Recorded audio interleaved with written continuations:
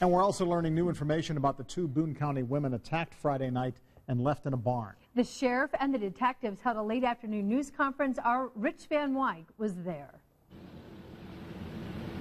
And Marie, there are several new developments in this case. First of all, we learned today from detectives that this was not random. It was a targeted attack. The target of the attack, a 41-year-old caregiver. They suspect this woman knew or at least was familiar with the man who came after the two women. Here's what happened according to detectives. Friday night, early Friday night, the caregiver and the property owner, 76-year-old Helen Fix, were taking their daily walk around the property.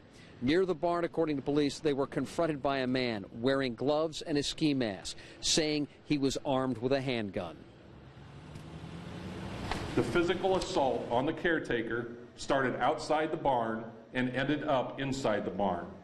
The assault then turned into a sexual assault on the caretaker once inside the barn. The victim sustained minor injuries from a rope being placed around her neck and from also being struck in the head with an unknown object.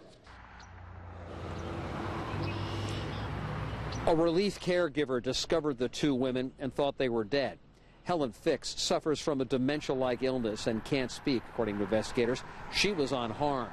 The caregiver was released from the hospital Saturday night.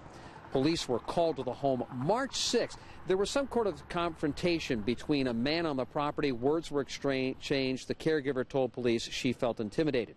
Detectives say they have located that man, they've questioned him, but they've not made any arrests. Right now, they are looking for a suspect, they are looking for a motive, and they are looking for help. They are asking that anyone who knows something or perhaps saw something will say something to police dispatchers. We've put that telephone number on our website. Back to you. All right, thank you. That's Rich Van Wyk in Boone County tonight.